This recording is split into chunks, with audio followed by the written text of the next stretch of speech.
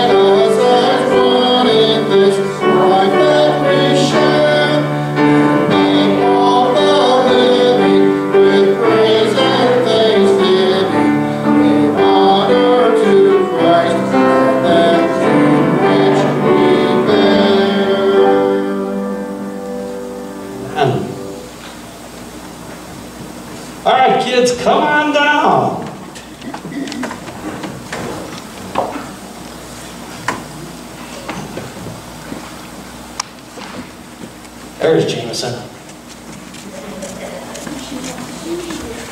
What? You could have walked up barefoot and no one would have cared. No, that's all right. You know, we even have this, you want to sit down, Jameson? We even have this tradition, I would say, on Thursday morning prayer, that, and the men's prayer group too, before you enter in the upper room, you have to take your shoes off. Yeah, because what God told Moses, he says, this is a holy place. Remove your sandals. So it'd be kind of weird if we all walked around church barefoot. But, you know, when you think about it, you don't like shoes? I'd rather go barefoot too. Well, yeah, because I've got some pretty ugly feet. So I'm just saying. All right, so we're in the book of James, and one of the big things that James talks about is showing our faith, doing actions to show our faith. So what are some of the ways that we could show our faith through our actions? What do you think? It's a dangerous place sitting next to me, isn't it? Anybody, how can we show our faith by our actions? That'd be a good start, right? Because Jesus told us, love one another as I have loved you. So that'd be a great place to start. How else? How else can we show people? Treat others like you want to be treated. Exactly. Yeah, that's in the Bible, isn't it? Yeah. How else? How else? People if they want to pray with you. Yeah, asking people if they want to pray with you, and also even asking them, is there anything that I could pray for you? Right? Yeah, we could do that too, because how many people out here need prayers? Really? You other guys are cool, right? No prayers needed. God bless you. Yeah, you want to pray for me? Pile it on, pile it on. And when we say we're going to pray with people, what's the best time to pray with them? Anytime. Or especially at the time they tell us, right? Yeah. Yeah, because they'll know we're serious then. Because if we say, oh, how can I pray for you? And then we walk away, we might forget too. Okay, some other ways that we could show our faith by our actions. You kids out there, don't hesitate to scream out an answer. When I go like this, it means what? That means I want to hear something. Kindness. Kindness, absolutely. What else?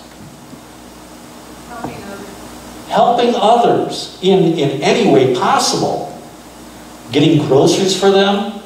Loaning your phone while you're there so they don't walk away. What are some other ways that we can show our faith through our actions? Listening to them and hearing.